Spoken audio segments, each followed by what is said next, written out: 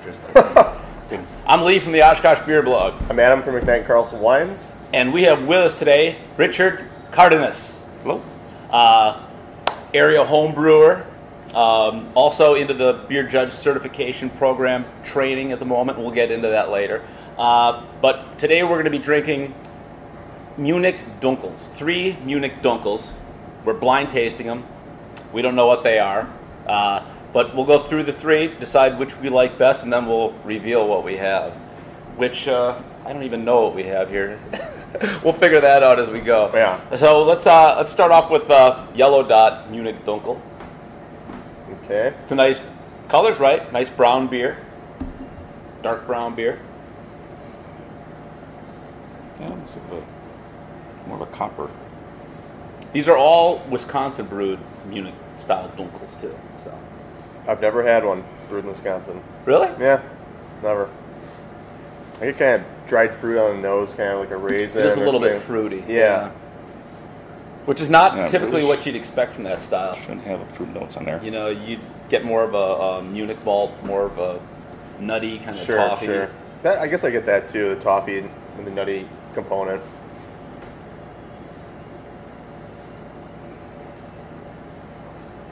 Flavor's very nice though. I get more of the Munich malt flavor. Yeah. Than I do in the aroma. Definitely, there's a little bit of roastiness to it, but Yeah, these nice. These shouldn't have too much roast to it. I mean, for more of a bready, toasty. more to them. toasty. It shouldn't edge into that. yeah, maybe roast was the wrong word, but I could toasted malt kind of thing. Yeah. Yeah, not like, dark malt, but Nice That's beer, good. but that fruity note does kind of. and that's Come up atypical. Yeah, it really. I mean, for a clean really lager fermentation, Yeah. really shouldn't have that kind of ester popping up. I want to say it kind of goes nicely with the beer, if not true to style. I kind of like it. I think so too. If it's coming from the yeast, it shouldn't be there, but it could be some from the long boil if they're doing it. Could be. Yeah. So how many Dunkels from Wisconsin have you had then? Or you as well, Rich? Just one. Just one, okay. I've had a lot of them. Too. Well, because you're the only one who's going to be able to take a shot at this. If I ever see a Dunkel, I do not pass it up. I'm not it's surprised those one beers. bit. I mean, this is a great drinking beer. Usually they're like right around 5% ABV. Definitely there's have a lot of flavor nice to them. flavor, but not overwhelming. It's a beer you can drink 4 or 5 of and, still function as well as I normally function. But it's kind of like, it's sort of like the Bavarian version of English mild. Maybe a little bit stronger than that, but it's a drinking beer. It's beer you have several. It's got very nice flavor. Now this one has more of the classic sort of Dunkel aroma to me. I get more of that toasty bread, and I get that nutty. I always associate a nuttiness with Munich malt. Okay. And I really get that from here. This one's kind of looks like the darkest of the bunch, kind of like a Yeah, it looks like a chestnut. shade darker, too. Yeah. Oh, that's a lot more toasty. beautiful. Yeah, aroma. I get kind of almost like a light coffee, like medium roast coffee on the nose. Oh, that's delicious. That Munich malt really comes up. And I'm getting some really deep toasted bread. And Yeah. But Yeah. it doesn't really verge into the roast. No, It's very pretty clean. It And, shouldn't get that astringent. and for my palate, I don't think this is quite as drinkable as the first one, but, It's a little heavier in body. Yeah. Definitely. and this maybe Just a little bit higher alcohol. There's a little slight drying on the back. I love that one. I do too, but 2 kind of totally different styles. Yeah. That's nice. Yeah, the malt flavor in there is terrific. Yeah. The hops are just so subdued. It's there. I mean, it's enough bitterness to balance it, but it's very subdued. Getting some of that hop, almost a fruity hop note on the back end. Oh, are you? Yeah. So what is it, Lee? Oh, I could never pick that out of here. I mean, traditionally it would probably be Hallertau. Okay. They wouldn't, in the Bavarian beers, they wouldn't use something like Satz. Sure. Tettnanger maybe, but more than likely Hallertau. Okay. What beer is it? What beer is this? Yeah. I don't know. Actually, I do have, An idea? yeah, I think I do. Well, let's hear it. I hadn't really thought of it until you... I'm not sure what the 3 styles are. I think The it's 3 samples. Lakefront, East Side Dark, Okay. I think, if I had to guess. That'd be very interesting. It's different than I remembered it, but I love that beer. yeah, I do too. I think it's really nice. Okay, then on to pink. Pink. This is a little Definitely lighter, huh? Yeah. Yeah, like I said, it's about the same color as the first go around. Oh, definitely get some bread notes on the aroma. Oh, yeah. Yeah. And there's a little bit of sulfur in the aroma, like from that lager fermentation. Mhm. Sure. I always kind of like that. It's small amounts. It's not a bad thing. Yeah.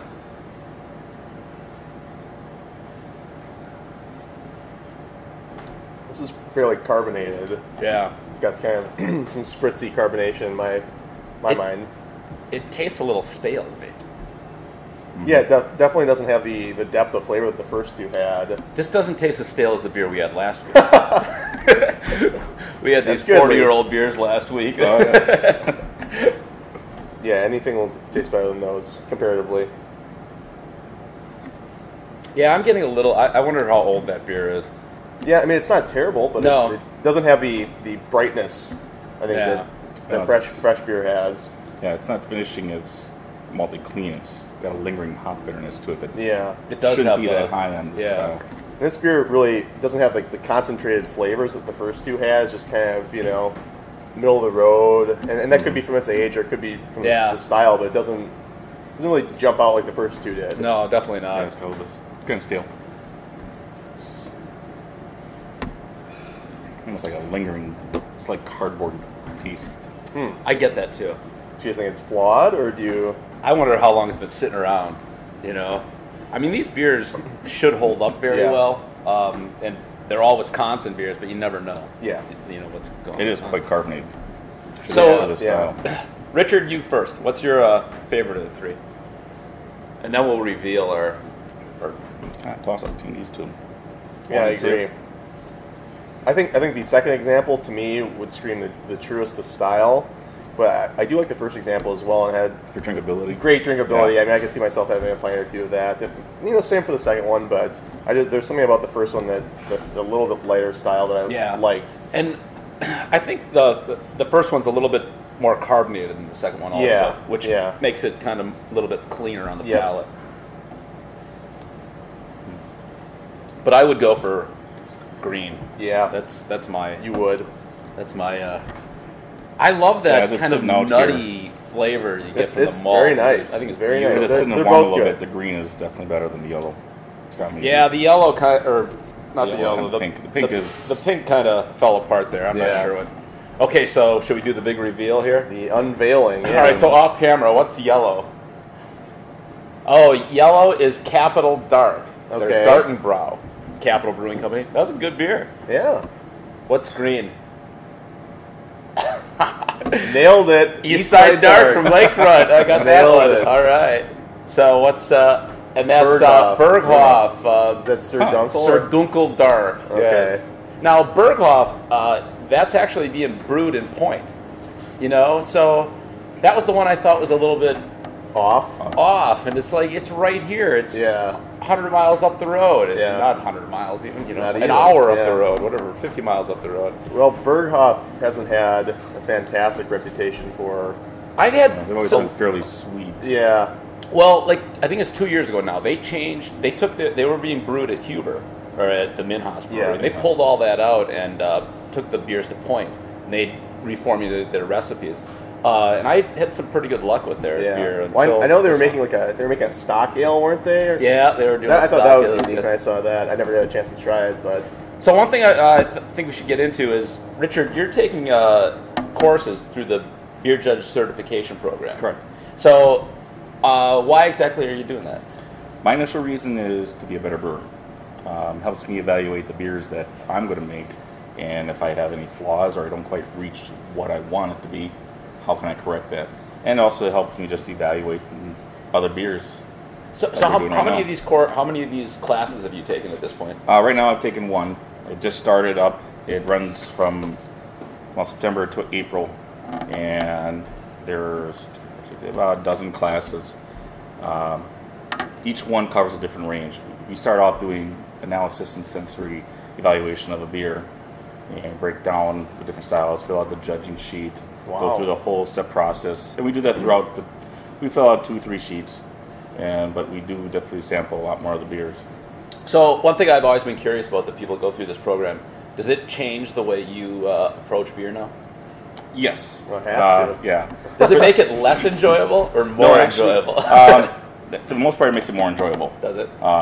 There are some that will definitely stand out where you might have thought you really enjoyed for a long time, but now after you start analyzing it, you realize that there may be a flaw, and you may still like it just because it might be one of your regulars, but you might not go for it as easily as before. Because sometimes, you overanalyze a pleasure. It kind of brings it. Turns it into work. Yeah. But you'll see more and more, those who go to the class, they'll be at the bars and they'll be sniffing every one of their beers. They'll be looking at it through the light. And you become one of those people. Become one of those people. Sending beer back. Yeah. I won't drink it. So is there anything about that you've learned so far that kind of surprised you or that upended your approach to beer? Or there were a few styles. I took the course last year, and there were a few beers as we taste throughout the course that surprised me being a lot better flavor than I actually thought them. And now when we talk about the different styles, we start getting into the depth of what that style is. Mm-hmm. It may have been a beer that I didn't care for before, or a style, and you start appreciating it more. Yeah, because now the background on it. You know what it's supposed to be, exactly. Now, how in depth do they go with the styles? I mean, are you trying like Grotzers and things like, Well, we did unusual beer styles in addition to the big boys? Okay. This year with the 2015 BJCP guidelines, they're bringing back historical beers. And that seems fitting. One of them is the Kentucky Common. Okay. And the first class, we had 2 homebrew examples of the Kentucky Common. Really? And a nice little history pamphlet they handed out. Just so we get, nobody really truly knows what it tastes like. They can all go by the notes and by the recipes they're finding. And that's pretty incredible. soon that might become a.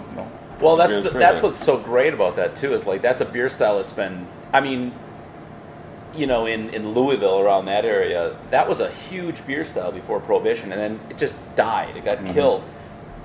By them bringing that back, you'll see brewers start making it again. I think there's at least one commercial example out there. There's a brewery in Goshen, Indiana, and one of the brewers there hails actually from Oshkosh. Oh, really? Yeah, and they're brewing a Kentucky Common now. Yeah. Home brewers are keeping a lot of these old styles alive, bringing it back. We've done a Berliner Weiss beer on the show before, and we've certainly had Gozas and things that 5 years ago were basically extinct, or 6 years ago. Mm-hmm. So that's really unique and popular. So, well, great guys, this was fun. Yeah, absolutely. I love tasting beers blind. To me, it takes all the preconceptions of it. And it took a beer that I liked, and I love this beer. Yeah. It really opens your eyes to stuff. Absolutely. Okay. Cheers, gentlemen. Prost. Thanks, Rich. Thanks, Richard. Thank you.